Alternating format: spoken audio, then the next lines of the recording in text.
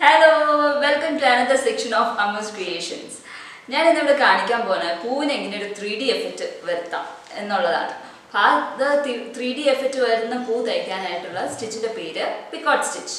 ഇപ്പോൾ നമ്മൾ സാരിക്ക് പ്ലീറ്റ്സ് എടുത്ത് വെക്കുമ്പോൾ ഇവിടെ ഒരു ഫ്ലവർ, ഒരു വലിയ ഫ്ലവർ 3D എഫക്റ്റ് ഒക്കെ ആയിട്ട് ഇരുന്നാൽ നല്ല ഭംഗിയാണ്. അതുപോലെ തന്നെ ബ്ലൗസിന്റെ സ്ലീവ്സിന്റെ ഇവിടെ അല്ലെങ്കിൽ ബാക്കിൽ പിള്ളേരുടെ ഉടുപ്പിന്റെ സൈഡിലൊക്കെ ആയിട്ടൊരു വലിയ ഫ്ലവർ അതൊരു 3D എഫക്റ്റ് പ്രൊജക്റ്റ് ചെയ്ത് നിൽക്കുന്ന പോലെ കാണിച്ചാൽ തയ്ച്ചാൽ നല്ല ഭംഗിയായിരിക്കും ഇതില്.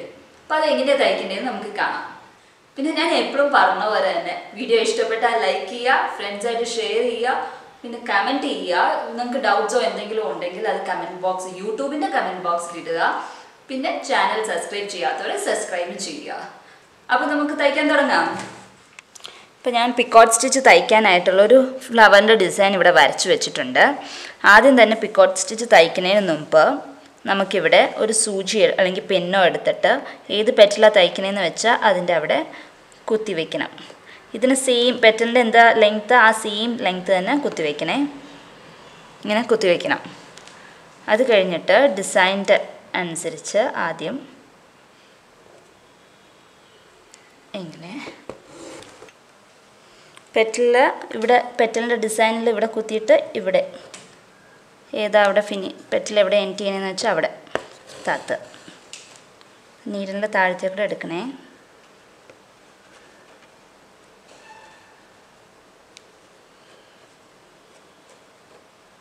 അപ്പം ഇങ്ങനെ ഒരു ഷേപ്പ് കിട്ടി.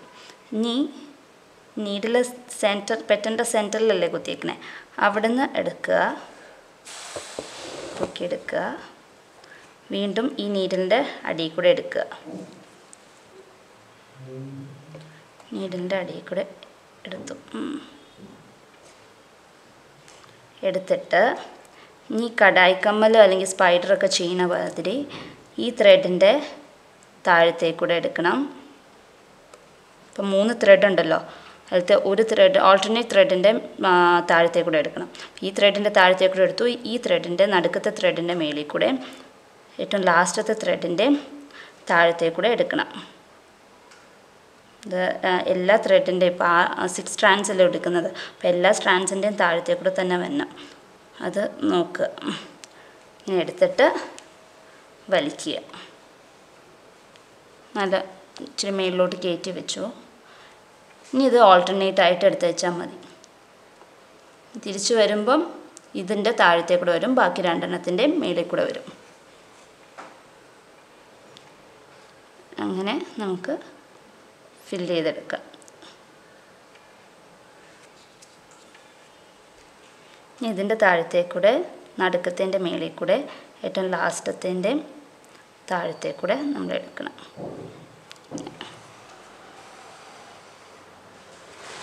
ഇങ്ങനെ ഇത് ഫുള്ളും പെറ്റലും ഫിനിഷ് ചെയ്യണം. നമ്മൾ നൂലടി കൂടെ മേളിൽ കൂടെ എടുത്ത്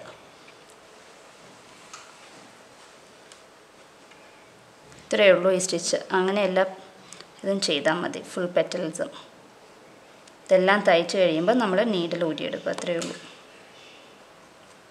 എടുക്കുമ്പം എല്ലാത്തിൻ്റെ അടിയിൽ കൂടെ വരണം എന്നുള്ളത് മാത്രം. ഇതിനും തുണിയായിട്ട് ടച്ച് ചെയ്യേണ്ട കാര്യമേ ഇല്ല.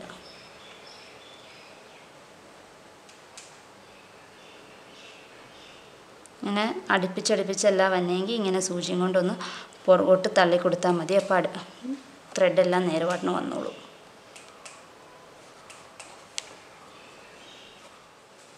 അപ്പോൾ ഈ പെറ്റൽ തയ്ച്ച് കഴിയാറായി.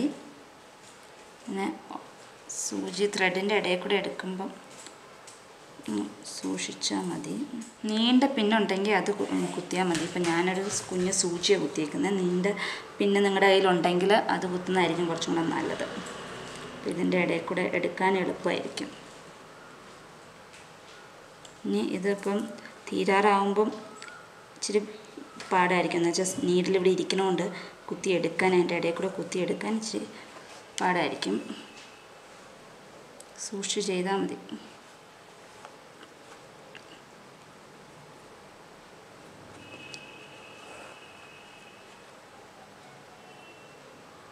ഇനിയിപ്പോൾ ഇതിവിടെ കഴിഞ്ഞു. നമുക്ക് ഇങ്ങോട്ടും കൂടെ എടുത്തങ്ങ് തീർക്കാം. ഇവിടെ അങ്ങ് കൊത്ത് ഒരു പെറ്റൽ തയ്ച്ച് കഴിഞ്ഞിട്ട് ഈ നീഡിൽ നമുക്ക് ഊരാം. ഇപ്പോൾ കണ്ടോ, ഇത് ജോയിൻ അല്ല, ഈ പെറ്റൽ തുണിയായിട്ട് അറ്റാച്ച് ചെയ്തിട്ടില്ല. ഇങ്ങനെ വെക്കണം എന്നുണ്ടെങ്കിൽ ഇങ്ങനെ വെച്ചാൽ മതി. ഇല്ലെങ്കിൽ നമുക്കൊരു എങ്ങനെയാണ് ഫ്ലവറിൻ്റെ പെറ്റലിരിക്കണം, ഇങ്ങനെ തന്നെ ഇരിക്കണം എന്നുണ്ടെങ്കിൽ ഇവിടെ ഒരു നോട്ടിട്ട് ഇവിടെ ഒന്ന് ഒരു നോട്ട് വെച്ചാൽ മതി. അവിടെ ഇരുന്നോളും, പിടിച്ചിരുന്നോളും.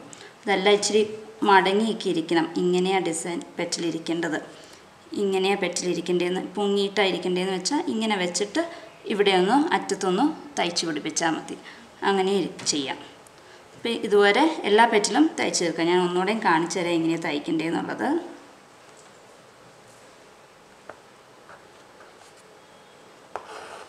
കുത്തിയെടുക്കുക, വേറൊരു നീഡിൽ വെച്ചിട്ട് ഇങ്ങനെ വയ്ക്കുക. ഇതിൻ്റെ അടിയിൽ കൂടെ എടുക്കുക, പെറ്റലിൻ്റെ ഈ സൈഡിൽ വന്ന് താത്തുക. നീഡിൽ വെക്കുന്നത് ഈ പെറ്റലിൻ്റെ സെൻറ്ററിലായിരിക്കണം. നീഡിലിൻ്റെ അടുത്ത് സെൻറ്റർ പോയിന്റിൽ കുത്തിയെടുക്കുക. നീഡിലിൻ്റെ അടിയിൽ കൂടെ വരിക. പിന്നെ ഇതിൻ്റെ താഴത്തേക്കൂടെ, ഈ ത്രെഡിൻ്റെ താഴത്തേക്കൂടെ, നടുക്ക് വരുന്ന ത്രെഡിൻ്റെ മേളിൽ കൂടെ, പിന്നത്തെ വന്ന ത്രെഡിൻ്റെയും താഴത്തേക്കൂടെ അങ്ങനെ എടുക്കുക. ഓൾട്ടർനേറ്റായിട്ട് ഒന്ന് ഇങ്ങനെ പൊക്കി വെച്ച് കൊടുത്താൽ മതി ഈ നീഡിൽ വെച്ചിട്ട്. പിന്നെ ഇതുവരെ ഓൾട്ടർനേറ്റായിട്ട് തയ്ച്ചാൽ മതി. ഫുൾ പെറ്റൽ ഇത്രയേ ഉള്ളൂ.